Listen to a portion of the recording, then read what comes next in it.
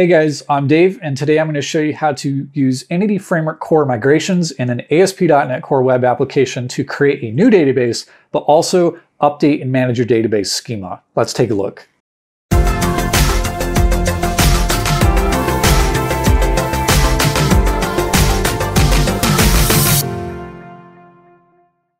Okay, first let's get some prerequisites out of the way. For those of you that are new to the channel, make sure to check out the link I'll put on the screen somewhere. That'll take you to a video that will describe to you the project that we're currently looking at. Secondly, we're going to need 3 NuGet packages in our data access layer, which is a .NET Core 3.1 class library. We're going to need the Microsoft Entity Framework Core NuGet package. And then I'm using SQL Server for my database provider. You can use possibly something different. I don't know.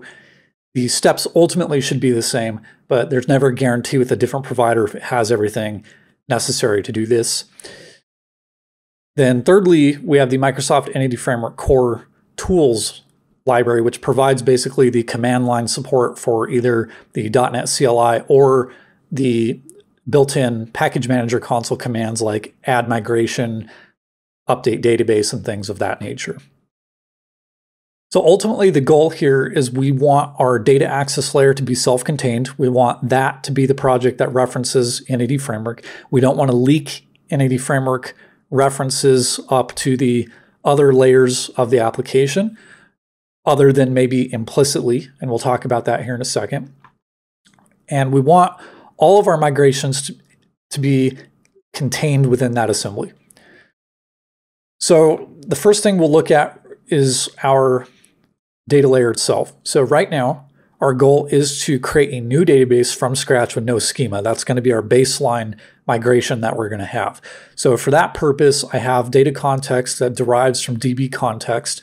We have our basic constructor that takes the DB context options and passes that down to the base class constructor. And for now, since our goal is to create a migration that would produce a database with no schema, I have all of the DB sets in this project currently commented out.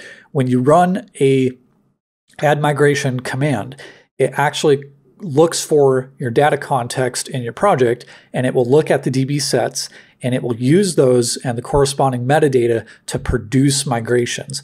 So by commenting those out, basically it thinks that we don't have any type of database schema, even though in the project I still have the corresponding data entities, role, user, and user role in the project.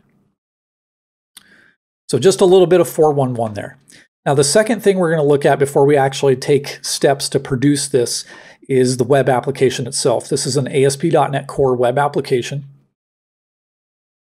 And you'll notice we have a project reference to our data access library. We do not have a reference to Entity Framework, and we want to pretty much keep it that way. If we look at the data layer reference itself, we can see that the other references were transitive, meaning that they propagated with it up to the web project. So we have our Entity Framework Core reference, as well as our SQL Server reference. Now you'll also notice that we do not have the tooling reference. Now, to actually make this work, we actually do need the tooling reference to propagate up to the web project as well. And that's because when you create Entity Framework migrations, the tooling actually relies on the startup project of your solution to get the connection string information to know where it's actually going to create the database. So in our app settings JSON file, I have a connection string just to my local host. We're going to create a database called fault track, and integrated security is true, and the key in the config here is just default. You can name that pretty much whatever you want. To make that work, we're actually going to go to the NuGet package reference in our data access layer, and we're going to open the properties window. Now, when you install this NuGet package, it has some defaults for the reference. So it has included assets. We're not really interested in that, but what we are interested in is private assets and the fact that its value is set to all. By setting that to all, basically that prevents the reference from being transitive. So if we remove this property value, you'll notice that now the tooling reference propagated up to our ASP.NET Core web app, so we have that available now. Now I'm going to go ahead and save that change. Now you'll notice there's also a yellow warning icon here. I've noticed that sometimes Visual Studio displays that. I've not found any rhyme or reason as to why.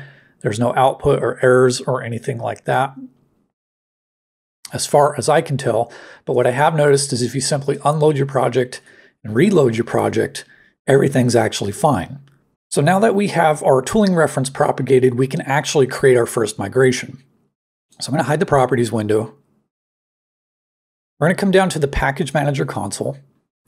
Now, currently this project has the startup project actually set to multiple startup projects. So I have the desktop client app set as a startup project, as well as the web app as a startup project. Primarily though, the web app is the only application in the solution right now with a app settings.json.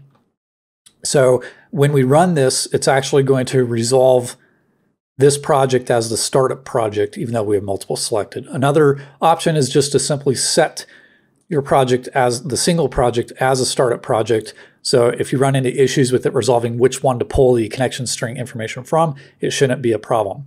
Next, we're going to actually run the add migration command to create our first migration, but first we're going to change our default project from faulttrack.web to faulttrack.data. This is the project where we actually want it to create the migrations and create our data context from that project. Now, when we do this, we're going to type add migration.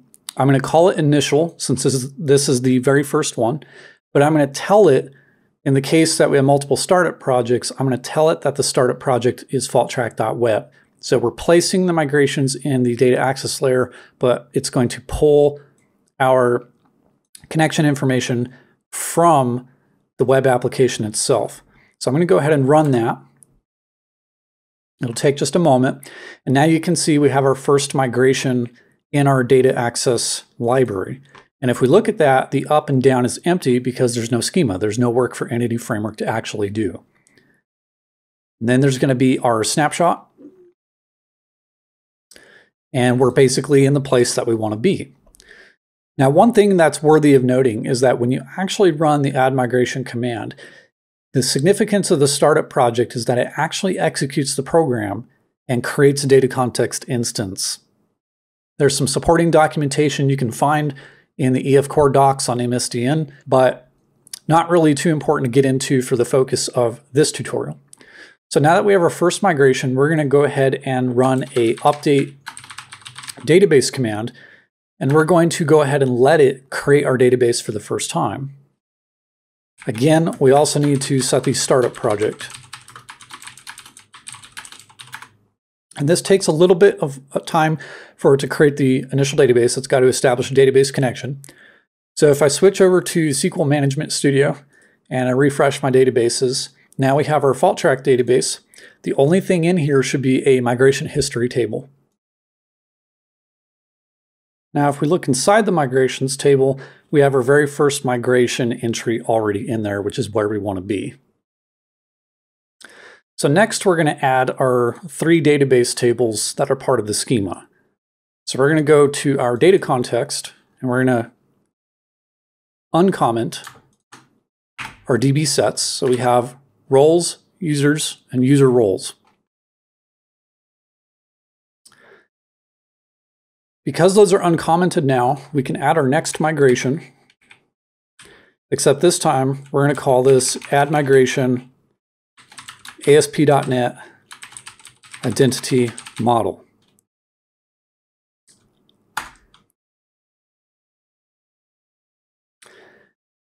Now what we can see is that it created our next migration, and every time you do this, it already prepends a date and time prefix in front of your migration. So you can see that we have the date and time stamp initial, and then we have a date and time stamp ASP.NET identity model. So it does keep them in chronological order for you just by that matter. I believe there is a way where you can override the names if you so choose to. In this migration, you can see that it created our create table statements, or expressions rather. So we're not going to fixate on that too much. So now we're going to go back to our Package Manager console, and we're going to run the update database command one more time. And now it's going to upgrade our database schema from an empty database schema now with that schema that we're introducing.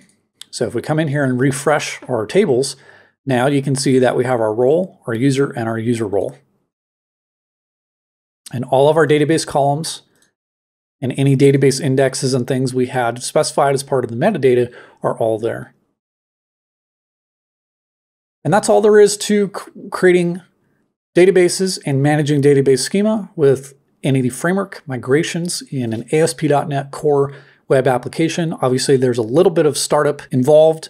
One other thing that I will note, just so I don't forget, is that in the startup of the ASP.NET application, you do need to specify in the configure services method that you are adding a DB context. And for the options, you're going to say that, at least in my case, we're using SQL Server and we're telling it, we're actually passing the connection string to it from the application configuration. If you miss that step, none of this will work. I should have covered that a little bit earlier, but that's the only other setup necessary to make all this happen.